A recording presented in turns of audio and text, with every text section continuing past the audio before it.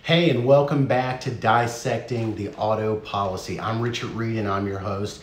Man, we have made some tracks in this thing. We are moving right along. So right now, where are we? We're in Part C, the uninsured motorist coverage. And we're actually beyond we've talked about, we're actually at the point of limits of liability. Let me just get right to it. We actually covered the insuring agreement and we covered the exclusions.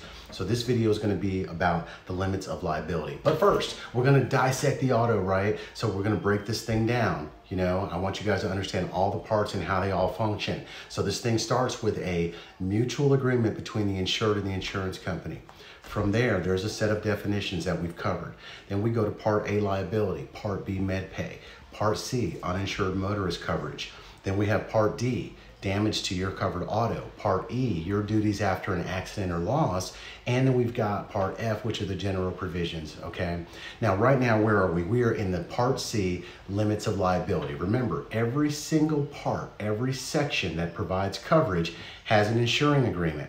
It also has a set of exclusions. From there are limitations, and that's where we are today. We are at the limits of liability for the uninsured motorist coverage. Now, I'm going to read to you how this works, but I think you're very familiar. We've discussed split limits before. Split limits talk about the amount paid per person, per accident, and for property damage, okay? A lot of times you'll see it'll look like 25/50/25. If you have higher coverage amounts, it'll be different because the amounts will be higher, like 100/300/50, something like that, okay? But let's take a look at it. So uninsured motorist limits of liability. The limit of liability shown in the declaration page for each person of the uninsured motorist coverage is our maximum limit of liability for all damages, including damages for care, loss of services, or death arising out of bodily injury sustained while by any one person in any one accident. All right, now, subject to this limit for each person, the limit of liability shown in the declaration page for each accident for uninsured motorist coverage is our maximum limit of liability for all damages for bodily injury resulting from any one accident, okay? That's what we talked about earlier. So we've got a per person loss limit and we have an accident loss limit, okay? Now, this is the most that we're gonna pay regardless of the number of insureds, the number of claims that are made, or the number of vehicles or premiums shown in the declarations. All right, now last, or the number of vehicles involved in the accident. All right, now let's go to cover limits of liability, Part B. All right, no one will be entitled to receive duplicate payments for the same element of loss under this coverage, which is coverage C. It's the same as Part A, Part B, and C, or for any uninsured motorist coverage provided by the policy. Okay, so we've talked about this, okay? Insurance is designed to indemnify you. There can be no profits in insurance, okay? We will not overpay you. You will not profit. The other thing is you will not receive damages from multiple parties, okay?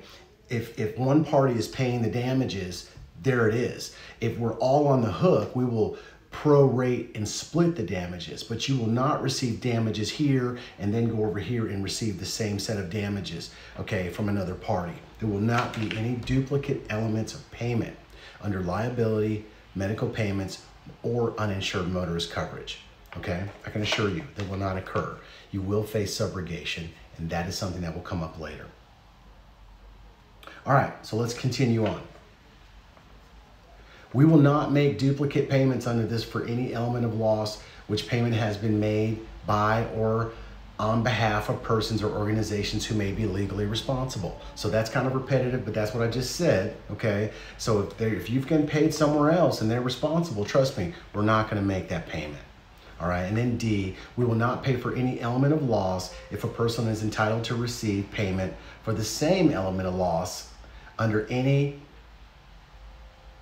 of the following or similar law: disability benefits law and workers' compensation law. And we've talked about that as well. So if workers' compensation plays a part in this thing, I can assure you we're not gonna pay. Disability benefits law, same thing, okay? So let's go further. So what if there's other insurance involved? Okay, that's a good question. So if there is other applicable insurance available under one or more policies or provisions of coverage that is similar to the insurance provided under this part, the policy, annual recovery for damages under all such policies or provisions for coverage may be equal to but not exceed the highest applicable limit for any one vehicle under any insurance providing coverage on either a primary or excess basis. Okay, so they're not going to just pile limits up like crazy. They're going to go with the highest limit there, and that's the one that they're going to allow you to go with. Okay, now let's look at another one. Any insurance we provide with respect to a vehicle you do not own shall be excess over any other collectible insurance, providing such coverage on a primary basis. So we've talked about that as well. All right, we have an uninsured motorist situation, but we have other coverage, okay? And we are excess. Someone else is primary. We are automatically going to be excess in this situation because we've got more than one vehicle that is providing coverage, okay? Now, if coverage under this policy is provided on a primary basis, all right, we will pay only our share of the loss that must be paid under insurance providing coverage on a primary basis. Our share is the proportion of our limit of liability that, our share is the proportion that our limit of liability bears to the total of all applicable limits of liability provided on a primary basis. So basically, if we're set up and you're looking at the limits, we've got a bunch of different limits stacked and we represent 1/3. No matter what the damages are, we just pay 1/3. We pay our portion, okay? Now let's look at it another way. On an excess basis, we will only pay our share of the loss that must be paid under insurance providing coverage on an excess basis. Our share is the proportion that our limit of liability bears to the total of all applicable limits of liability for coverage provided on an excess basis, okay? So you guys got to understand, if there's other insurance at play, and if we're excess, we're excess. If we're going to be primary on the loss, we're primary. If we're primary and we're sharing the loss, we're only going to pay our portion of the loss, okay? So you have to understand that. That's how insurance works, particularly in an uninsured motorist situation. So that's going to complete our section on the limits of liability. Okay, and we also covered how it impacts other insurance. We do have one more section left, which is going to discuss arbitration and how arbitrations will be handled in an uninsured motorist situation. My name is Richard Reed. I am your host. I hope you enjoyed the video. Remember, I am an insurance agent, a licensed agent, and realtor in the state of Georgia. I can be reached at 770-994-5596. Feel free to email me at gainsurancebroker@gmail.com. I look forward to your comments. I'd be happy to respond, whether you're emailing me on YouTube, Facebook, Instagram, wherever it is you're trying to get in touch with me. Hopefully I'll see it and I'll be happy to respond to you. Okay? Again, I look forward to seeing you in our next video. And keep us in mind because we do all types of insurance in this office and we handle real estate, and it'd be my pleasure to handle it for you. Okay? Thanks so much. And I look forward to seeing you in our next video. Have a great day.